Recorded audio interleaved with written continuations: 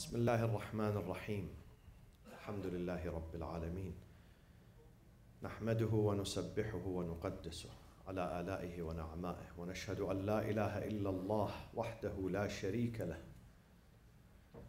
وأن سيدنا محمدا عبده ورسوله أرسله بالهدى ودين الحق ليظهره على الدين كله. اللهم صل وسلم وبارك وترحم على محمد وآل محمد كأفضل ما صليت وسلمت وباركت وترحمت على إبراهيم وآل إبراهيم في العالمين إنك حميد مجيد. وصل اللهم وسلم على خلفاء نبيك وأوصيائه وأهل بيته وأحبته علي أمير المؤمنين وقائد الغر المحجلين، وعلى البضعة الطاهرة فاطمة الزهراء سيدة نساء العالمين، وعلى سبطي نبي الرحمة وسيدي شباب أهل الجنة الحسن والحسين عليهما السلام، وعلى علي بن الحسين ومحمد بن علي وجعفر بن محمد وموسى بن جعفر وعلي بن موسى ومحمد بن علي وعلي بن محمد والحسن بن علي والخلف الهادي المهدي عجل الله تعالى فرجه وسهل مخرجه وجعلنا من أنصاره وأعوانه. عباد الله، أوصيكم وأوصي نفسي بتقوى الله ولزوم أمره. أعوذ بالله من الشيطان الرجيم. بسم الله الرحمن الرحيم. ومن أحسن قولا ممن دعا إلى الله وعمل صالحا وقال إنني من المسلمين. صدق الله العلي العظيم.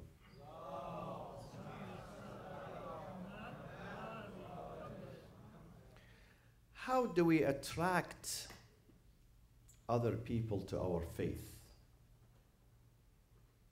Do we really need to invite people to Islam?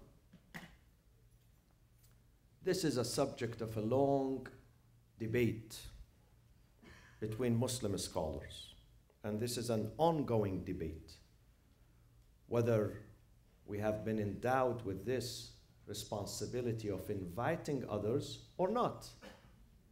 Does God want me to invite others to Islam? Some people say no. Some people say I'm very happy, I'm proud that I'm a Muslim, and we have enough number of Muslims worldwide, so we don't need to add any more numbers. We don't need more subscriptions to our club. We have enough members. Others say, no, this is a religion, a missionary religion. And this book, the Holy Quran, is replete with invitations, with examples of how to invite, how to perform da'wah and tabligh, to invite others.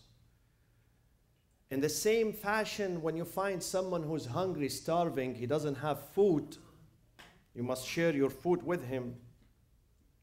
With the same standards, you have to, when you find someone who's starving, spiritually starving, morally starving, he's not going in the right way, he's not moving in the right direction, then you have to share your spiritual and moral food with that person. وَمَنْ أَحْيَاهَا فَكَأَنَّمَا أَحْيَا النَّاسَ جَمِيعًا.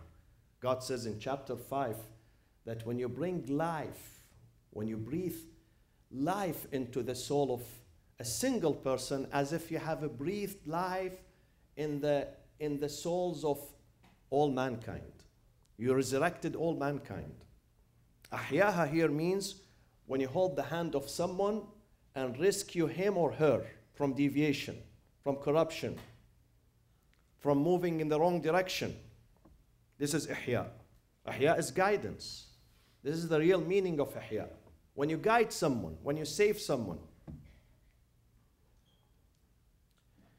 So da'wah and invitation definitely is part and parcel of our faith.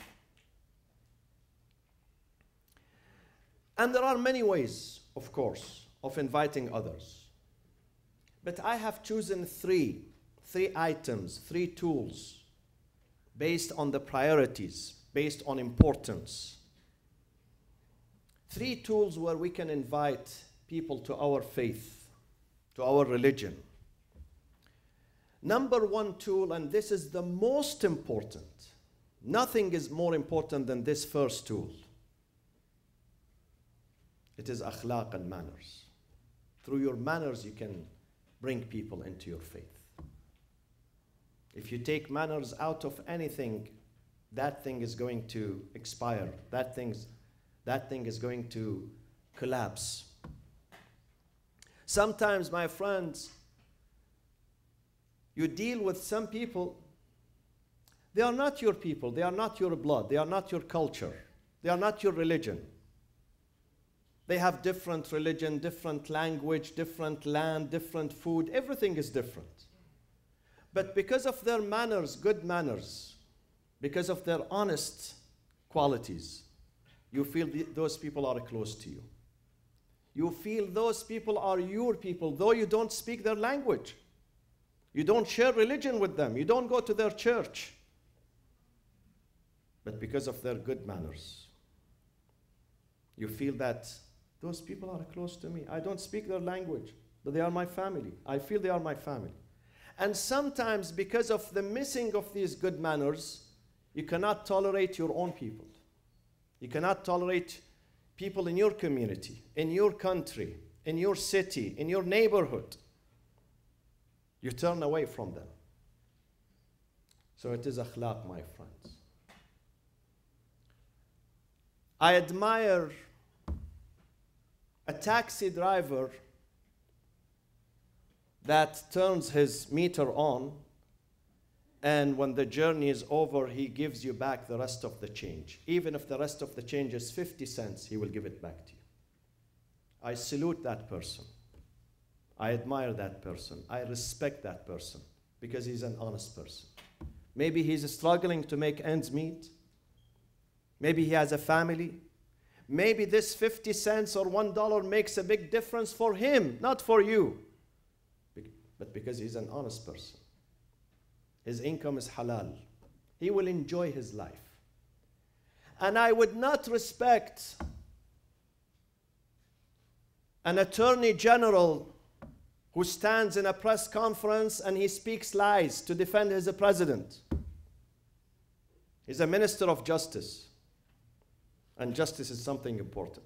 When the minister of justice is being dishonest, he does not rule with justice, I would not respect him. I would not admire him. God says in the Quran, إِنَّ اللَّهَ يَأْمُرُكُمْ أَن تُؤَدُّوا الْأَمَانَاتِ إِلَى أَهْلِهَا وَإِذَا حَكَمْتُمْ بَيْنَ النَّاسِ أَن تَحْكُمُوا بِالْعَدْلِ. When you rule, when you mediate among people, when you judge among people, you have to bring justice. You have to be just. أَن تَحْكُمُوا بِالْعَدْلِ. No favoritism here. Not because this is of my party, this is of my family, this is white because of my color. I don't look at these things. I look at justice. When a person is just, when a person exercises justice in his life, in his private life, in his public life, he earns the admiration, the respect of people around him. Another thing I saw the other day, it was a game, I saw it in the news, a soccer game between two teams. So the referee in that game, he gave penalty to one of the teams. But they did not deserve that penalty. Imagine the team leader came to the referee and he said to him, "No, we don't deserve this penalty. They didn't do anything wrong." The referee said, "No, I am the king here. You have to follow my instructions." So one of the players of this team, which the referee gave them and offered them a penalty, he stood before the goalkeeper and he shot the ball not towards the goal, in the other direction. He said, "Because I don't accept this. This is winning. This is a winner team." Those teams have values because a sport is supposed to teach us how to stick to our principles and our values. Not to cheat, not to lie, not to be dishonest. So even if the referee is mistaken, I should not be mistaken because I know I don't deserve this. This is justice. This is you start liking those people.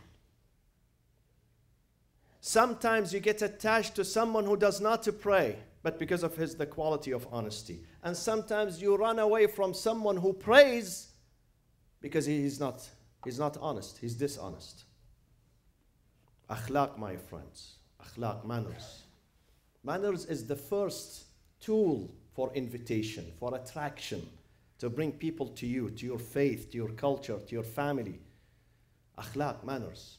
Rasulullah sallallahu alayhi wa sallam, with the Imams of Ahlul Bayt,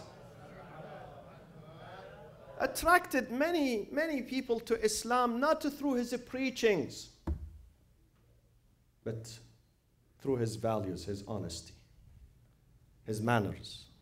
When Amir al-Mu'mineen sees someone while he's the governor, he's Amir al-Mu'mineen, he's the commander, someone who's a Christian walking in the desert, and Amir al-Mu'mineen has no bodyguards.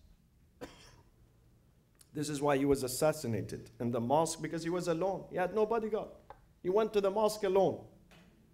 This is why he was assassinated. He would walk without bodyguards. He would refuse. Some of his companions volunteer. They voluntarily come and say, we want to protect you. He says, no, I don't want anyone to walk behind me. This is not good. It's not good for your honor to walk behind me. So when he sees a Christian man and he does not, out of humility, Amir al-Mu'mineen does not mention his name, neither his title. The man doesn't know that this is the leader of this important empire, not just a city, not just a county, the whole Islamic empire. But then he realizes after that, when Amir al-Mu'mineen said to him, I have to usher you into your direction, you're going to Basra, I will walk. The man said to him, but I thought you are from Kufa and the direction to Kufa is this way. Ali says, yes, I know. Allamana Rasulullah.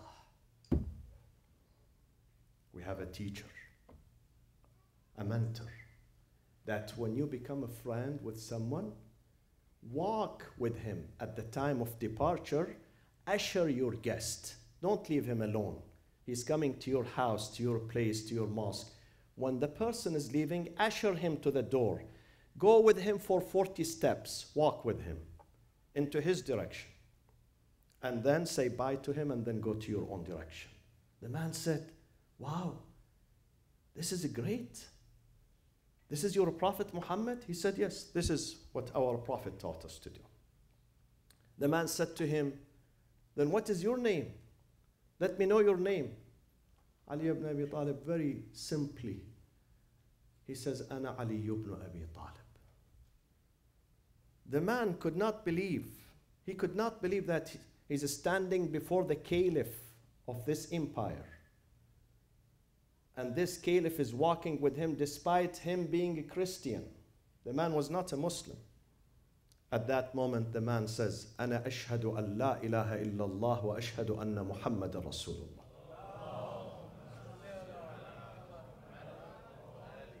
My friends, our days are numbered in this life, believe me. Our days, I would not say our weeks or months or years. Our days are numbered. We have been made, إِنَّمَا أَنْتَ عَدَدُ أَيَّامٍ. You have been constructed of a number of days. These days are going to expire. These days now that I talk to you, my days are being dismantled. I'm using these days. My mileage is almost over. I'm not here forever. But we have to leave a legacy.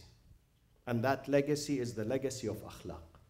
How to attract people to our religion through akhlaq, through manners, through our relationships. Let them discover the humanity inside us. Before they call us Muslims, let them say, he's a human. I am dealing with a human. I don't fear this person.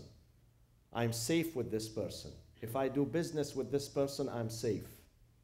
If I talk to this person, I'm safe. If I sit next to him, if he's my neighbor, I'm safe. I feel safe because I'm with such a person. That is the first tool of invitation. And the second and the third, I promise you, inshallah, for next week. This coming Saturday, tomorrow, is the night, the eve of mid-Sha'ban.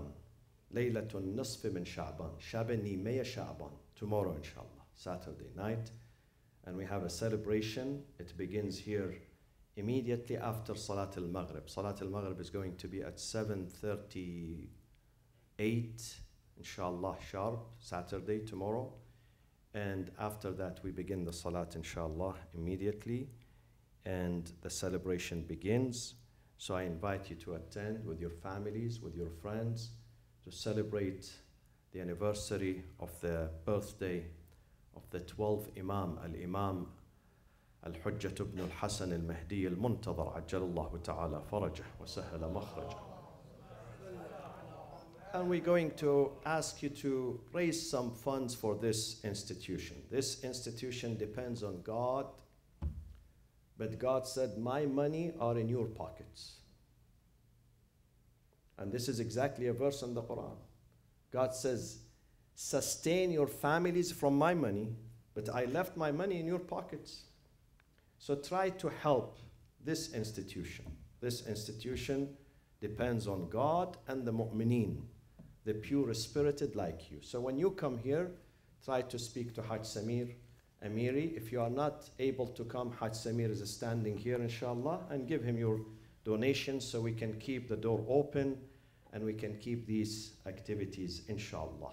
Allahumma aghfir lil mu'minina wal mu'minat wal muslimina wal muslimat al ahya'i minhum wal amwat تابع اللهم بيننا وبينهم بالخيرات إنك مجيب الدعوات إنك غافر الخطيئات إنك ماحي السيئات وجاعلها حسنات إنك على كل شيء قدير وعجل اللهم في فرج سيدنا ومولانا صاحب العصر والزمان اللهم كن لوليك الحجة ابن الحسن صلواتك عليه وعلى آبائه في هذه الساعة وفي كل ساعة وليا وحافظا وقائدا وناصرا ودليلا وعينا حتى تسكنه أرضك طوعا وتمتعه فيها طويلا واجعلنا اللهم من أنصاره وأعوانه وإلى أرواح الشهداء والمؤمنين والمؤمنات ثواب الفاتحة مع الصلاة على محمد وآل محمد